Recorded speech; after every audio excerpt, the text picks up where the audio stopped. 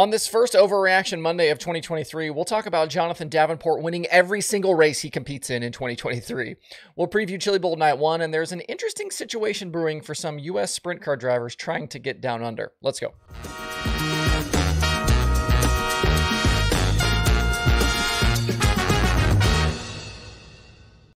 It's Monday, January 9th. I'm Justin Fiedler. This is Dirt Tracker Daily. 2 wins in 2 nights at the Wild West Shootout over the weekend was a resounding way for Jonathan Davenport to start the season and answer any questions we may have had about all of the changes that team made in the offseason. If you don't remember or aren't aware, Davenport's Lance Landers' own team is starting 2023 with a new crew chief in Corey Fosvet, a new tire guy in Michael Bixby, and they've returned the shop to Landers' place in Arkansas following the departure of Jason Durham. And none of those changes seem to have slowed them down in any way. On Saturday night, JD started 4th and got to the lead for good following a lap 27 caution for Terry Phillips going around. On the restart, he threw a turn 3 slider at leader Bobby Pierce and was unchallenged from there in the clean air out front. Pierce later spun while battling with Brandon Shepard for 2nd and finished 13th. B-Shep did lock down the runner-up spot with Ricky Weiss in 3rd, Cade Dillard 4th, and Kyle Larson in 5th. And then on Sunday, Superman took advantage of a front row start to lead early, but the action really got going late with Larson and Pierce also in the mix. Davenport survived multiple slider attempts from Larson down the stretch and drove off to the win, with Young Money settling for 2nd, Pierce 3rd, and Bishop and Weiss rounding out the top 5. Larson looked really strong late, but the challenge from Pierce and a couple of mistakes on a treacherous cushion allowed the 49 to get away at the end. JD said afterwards he was a little wore out after the battle with Larson and that the car was probably better than he showed. Both of the top runners were smiling on the podium, though, following the battle. And since it is an Overreaction Monday, obviously Davenport is going to win every race this week, get the $300,000 bonus, and win every race all season long. For those of you rational human beings out there, though, I do think there are some interesting takeaways from these opening 2 nights, besides the Davenport stuff. First, I think the change to Longhorns for both Shepard and Pierce did obviously not slow either of them down. Even with different track conditions each night, we had about the same top 5 runners, and Shepard and Pierce were right in the mix both nights. I think it's a good sign for both of their seasons. And obviously Davenport is going to continue to be a serious problem for his competition, and the Lucas field better be ready when that season starts here in a few weeks. Those guys have not missed a beat from 2022. As for the rest of the Wild West Shootout, I would absolutely not sleep on Kyle Larson. 5th on night 1, 2nd on night 2, and that was with him not being super comfortable back in the car. Larson admitted after the feature last night that Kevin Rumley had changed a bunch of stuff, and they were clearly pretty damn good. I think a few more changes, and they could get a couple of wins before this event is over. And if you remember back to the Friday show, this is what I talked about with Larson. Giving these two, Larson and Rumley, several nights on the same track to get both the driver and the car dialed, I think is going to be a big deal.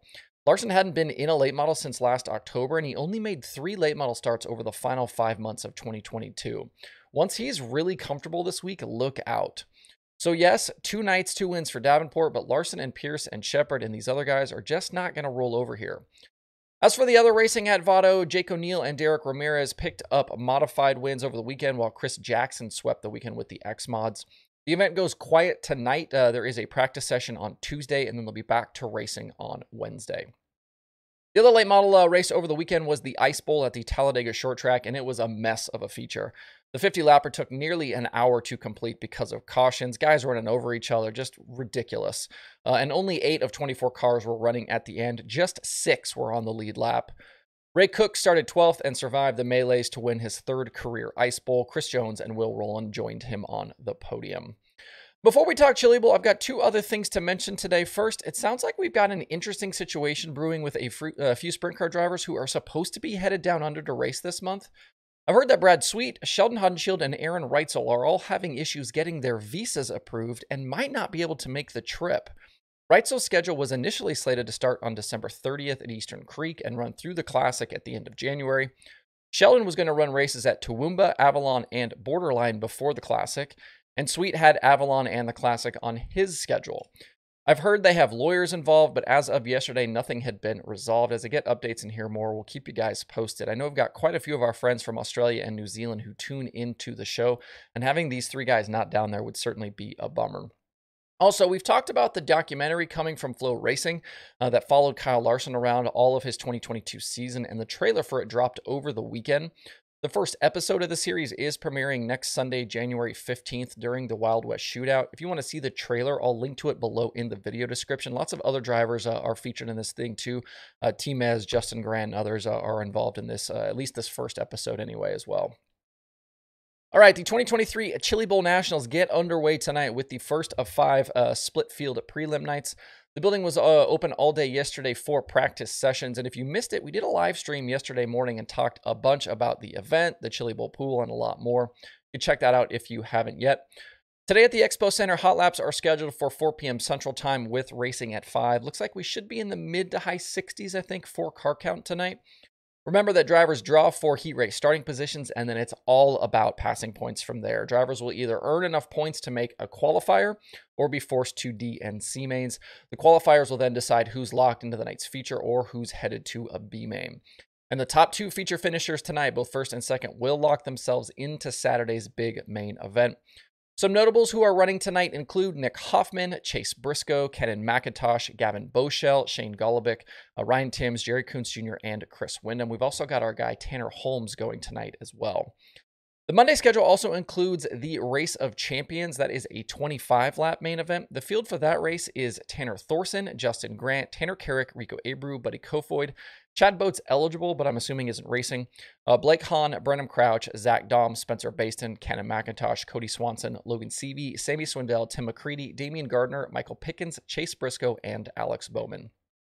And if you're going to participate in the Chili Bowl pool this year, don't forget that entries are due before hot laps roll off today. If you're looking for some possible winners tonight, I like both Golubic and Kenan McIntosh. Kenan Mac has 2 past prelim night wins, and he's going to be strong for sure. Golubic has led laps on his prelim night 3 of the past 4 years. He absolutely knows how to run top 5 in these events.